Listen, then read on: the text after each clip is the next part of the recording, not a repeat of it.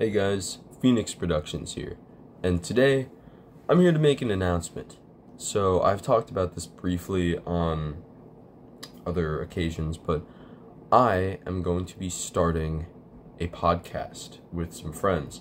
My friend Jacob and my friend Tyler will be my co-hosts.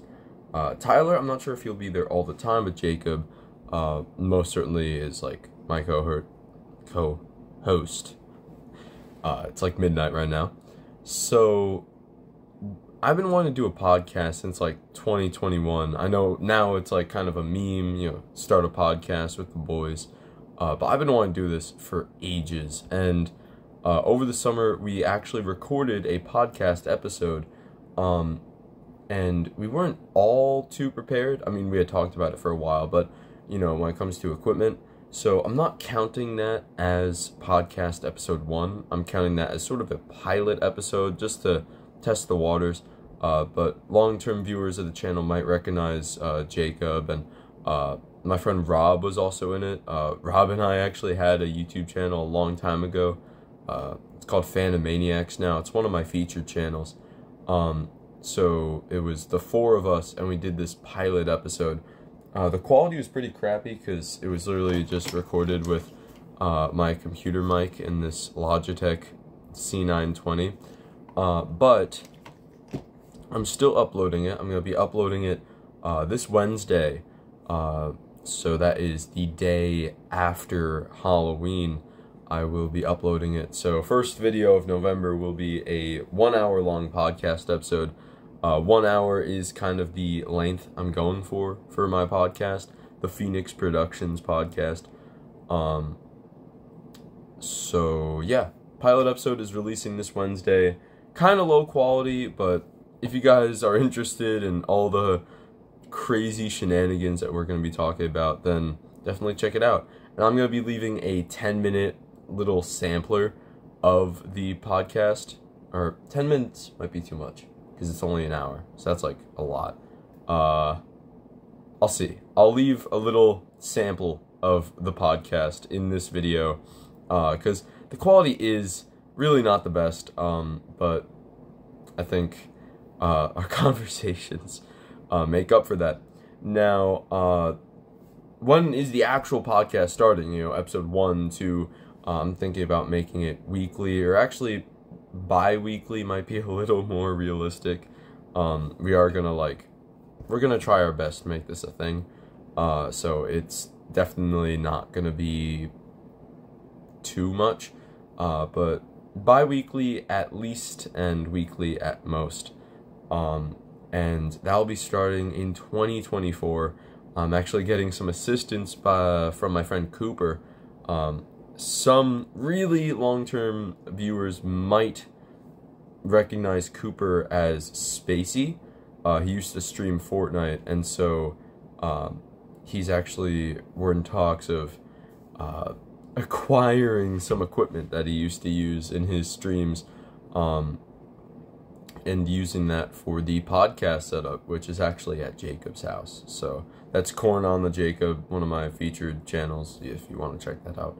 So yeah, podcast, we're starting it, 2024, it's really going to start out, but I'm going to have a bit of a sample episode that is a whole hour coming out on the channel on Wednesday. So hope you guys enjoyed that.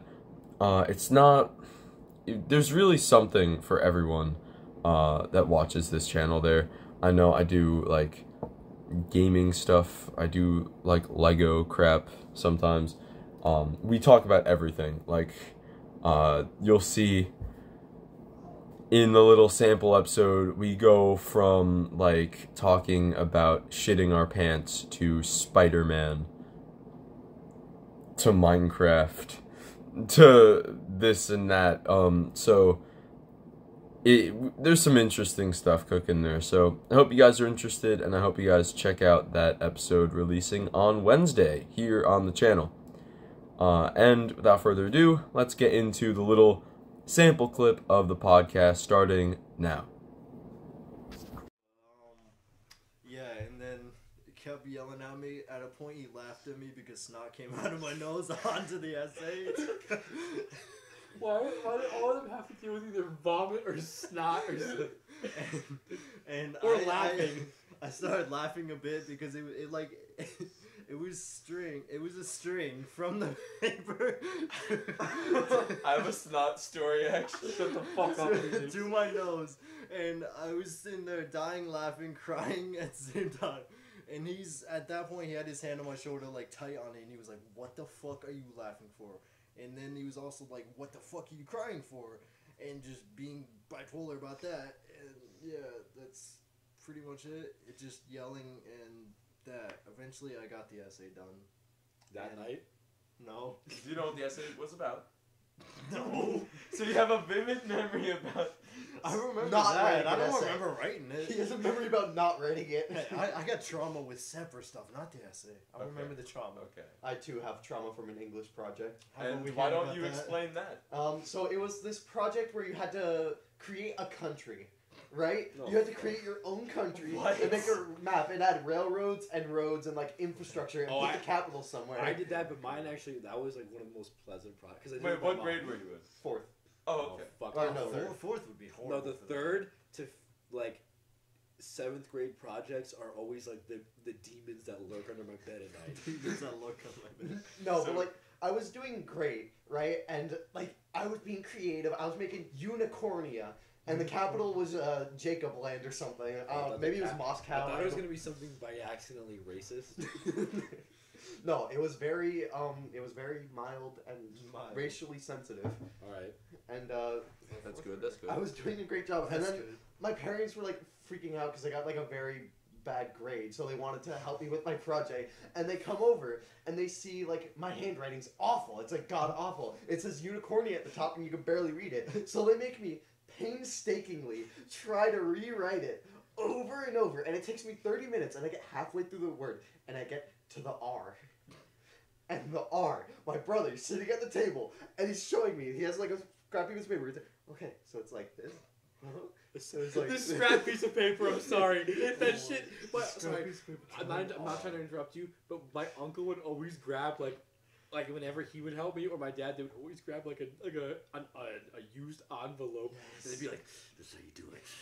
They write the whole problem on it. Yeah, all right. You understand this. Jacob, it was go. probably an envelope, Jacob, honestly. keep talking. But it was I like like- how your brother's the one doing it. Yeah, and he kept showing me, He's the one okay, doing the this, problem. you go down, you go back up, and there's a little thing to the side.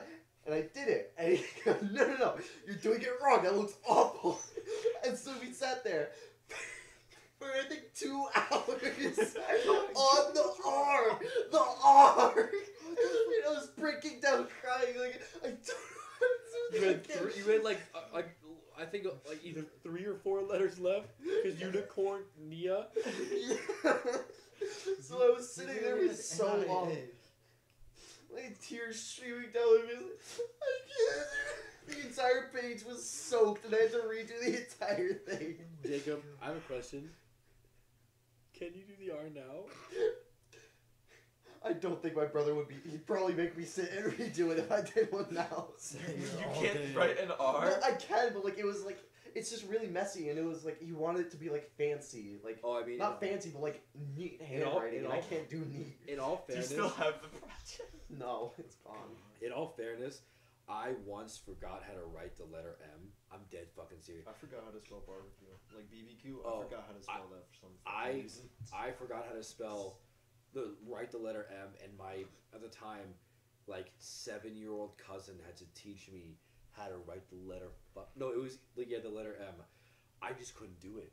I was having because I would write an N with like a weird like offshoot of a line. And it was for like an hour that I just forgot how to write the letter M, and then I remembered, and I was like, oh, that's how you do that. I just remember. The weirdest story I have from homework was this one isn't even like traumatizing. Was just annoying and weird. My mom had this like little Oh no. crab toy Oh no. that she would always bring out. Lou. That she would always bring out when I did math problems, and she was like, "Krabby's here to help you." Oh shit, Krabby like get real violent. Krabby almost